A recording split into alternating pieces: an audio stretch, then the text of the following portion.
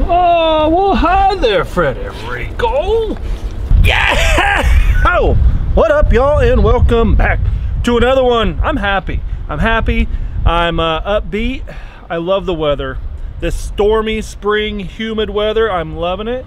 And the pitching, trapping couldn't be any better. So, what I have decided to do today, mixing it up, we're starting at the truck stop. That's right. Ooh, that's a pretty bird right there. Check that bird out. That's a red bird, Auburn. Lots and lots and lots of pretty birds here. I have a good feeling we'll have some birds in the trap. I have not been up there yet. I'm just getting the day going here, getting it ramped up with y'all.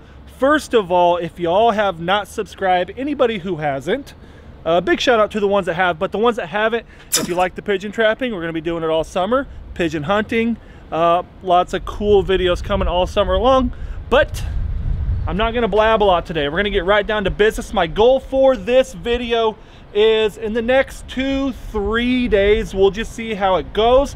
But in a short amount of time, I wanna see how many birds we can trap. Now, already in, I would say 3 days, we've trapped about 20. Yeah, not bad. So, I don't know what goal I have in mind, but I just want to trap a lot. With it raining, there's a bunch of water on the rooftops, and when you put a little food with the water, the birds cannot deny it. They love it, they can't resist it, they want to get in there and eat and go right in the trap. So, I'm hoping I'm correct on my thoughts. I guess if we get up there and the trap's empty, I'm an idiot. Just kidding. All right, got everything. Fred, you stay in the truck, buddy. I will be right back. Here we go. This is our ladder entrance. Bear with me. Oh. So I have an idea for the second spot that we're going after this one. It's for a little homemade water catcher that I think will help a lot. It's kind of sketchy. Do we have anything? Kind of doesn't look like it. That's not good.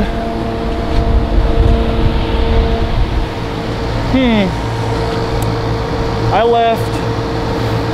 left 1 or 2 birds in here. I left 2 birds in here. Now there's none.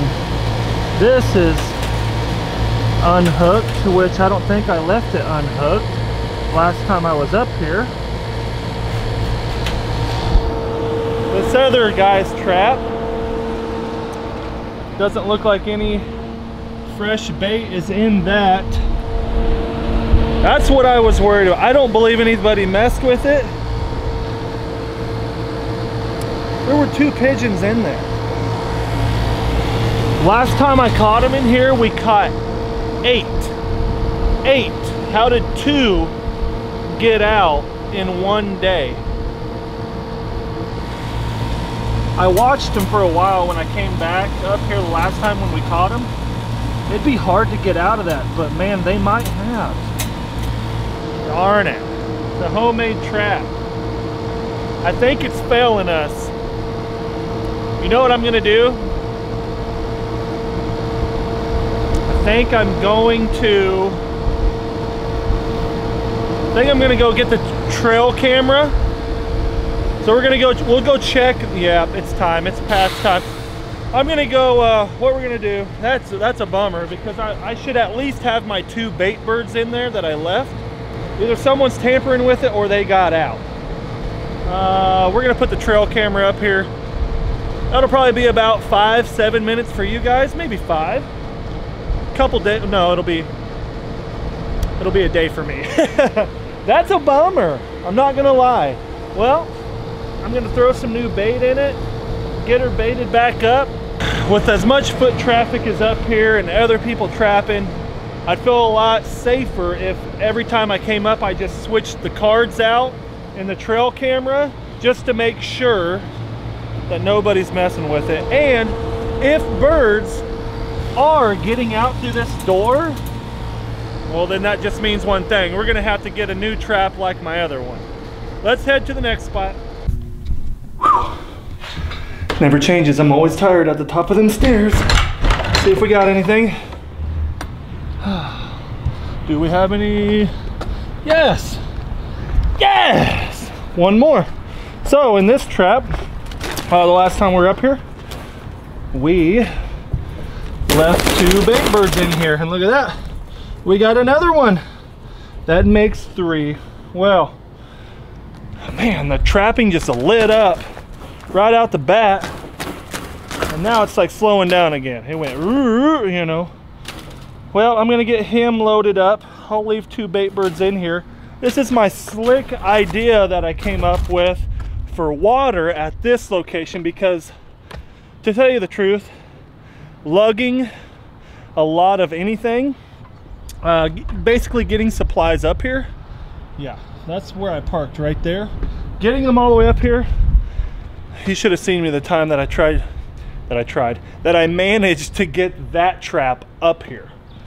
Yeah, so what I usually do is when I need to refill their water, I always bring up 2 bottles of water. Well, anyways, I'm gonna have to go back down and get it.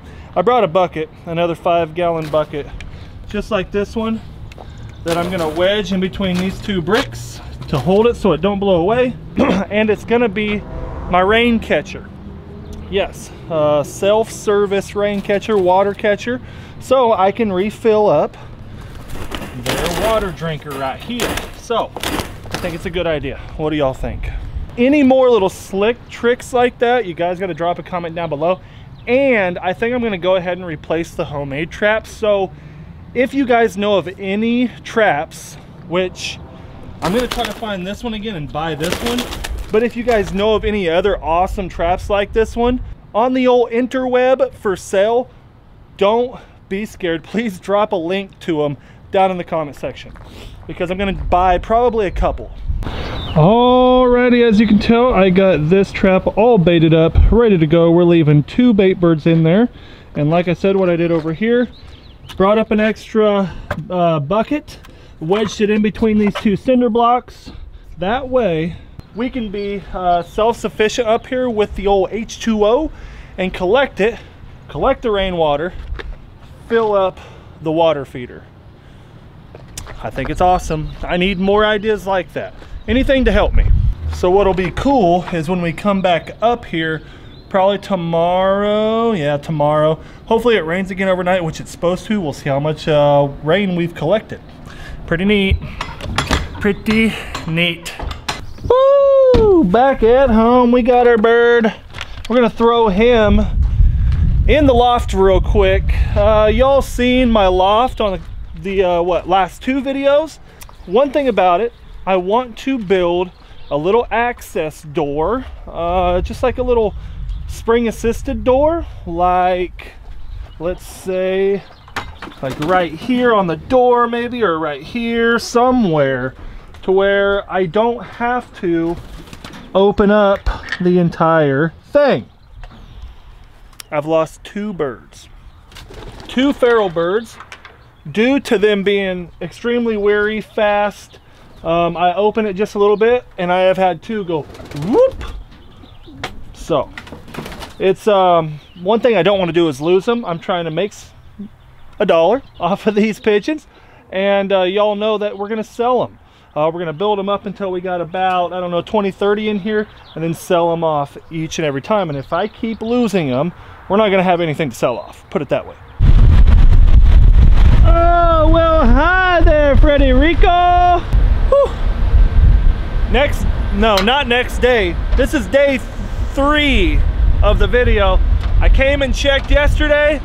Absolutely nothing again. I don't know if it's been the stormy weather. I do not know if I just caught them all already. And look, golly. I don't know. I don't know, guys. I don't know. How do you go from trapping 8, literally like that, to nothing? Nothing. Plus our bait bird that we left in here is still gone. I don't think this trap is holding them. Nothing new. Still out of shape and out of breath. Oh, All right, do we have anything? Yeah, look at that. This trap has not failed me yet. Well, we left 2 bait birds in here. Check it out. We gained 1. There we go. That's cool, right? So what I'm gonna do, I'll take 1 out. It's going slow. It started off with a big bang and now it's slowed down. Really doesn't surprise me, to be honest. It's kind of how it always goes every season. Boom, and then it slows down and then the babies hatch, so boom. So hopefully these babies start hatching and we start catching some more birds. But with that one there, what's that at? Like, I think we're approaching 20 for the season, so not bad for like a week worth of trapping so far. Okay, it's okay. Get him out. Okay, there he is. Look at that, old bird. Really old bird. No bands on him. Oh yeah, and as for our water bucket, look, it hasn't rained one bit in the last 2 days. Yeah, 2 days ago, man, it was pouring. I mean, there was water everywhere. Now it's dried up for the last 2 days. Gosh. My plans can never go exactly how I want them to. That's for sure. But I am gonna go ahead and grab, let me see here, this one, leave that there, and leave, nope. He almost got out. Leave those 2 water bottles there because with no rain, I have a feeling I'm gonna need them later. Well, here we are. It is a day or so later and still nothing. I can see it from here. Oh yeah, this trap here, nothing.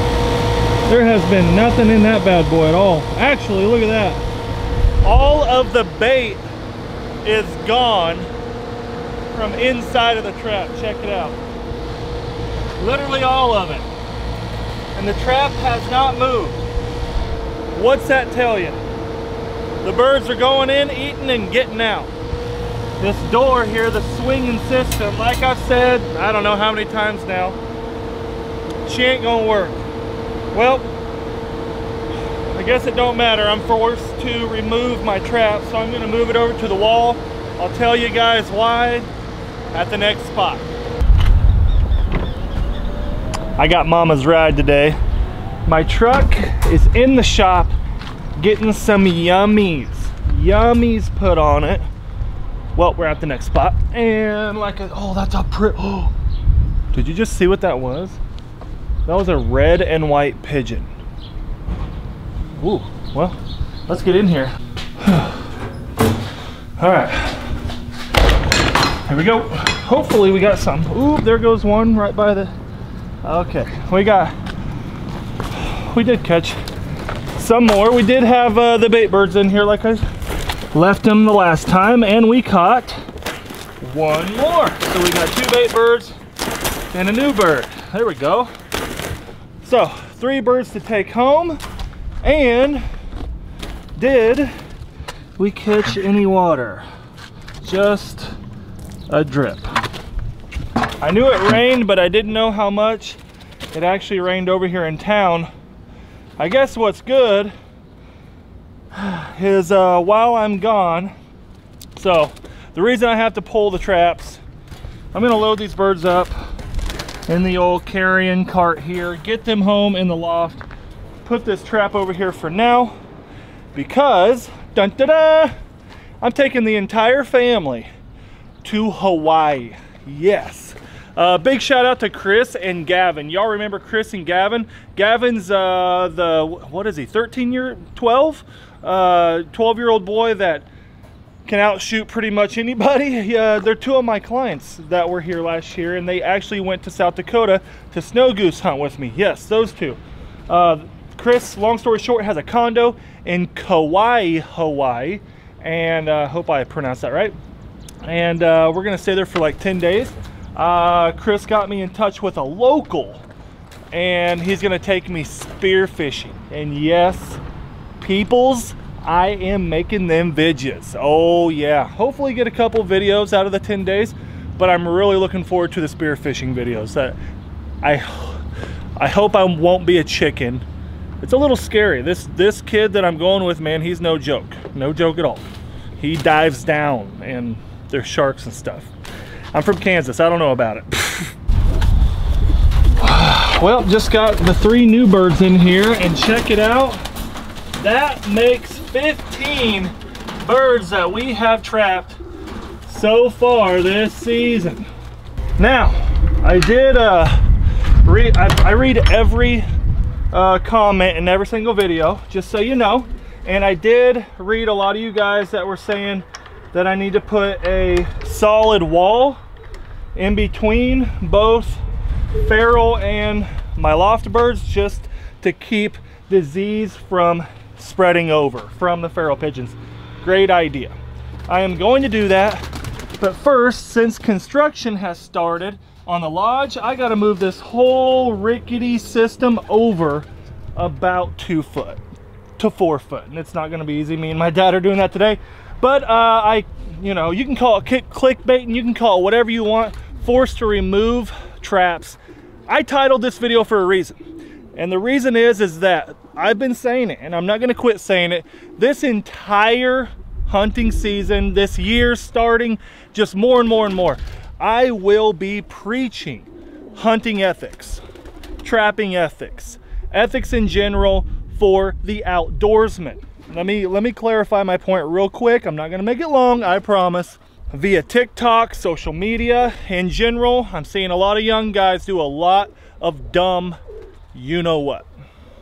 It really makes me upset. I don't get serious like this very often, but I'm gonna a lot. And if you have a buddy, or you see an acquaintance, or if you see something on Instagram, TikTok, anything where guys are playing with a wounded bird that they should have wrung its neck or something like that, you need to get on there and comment and say, delete this immediately. Something. This stuff needs to stop.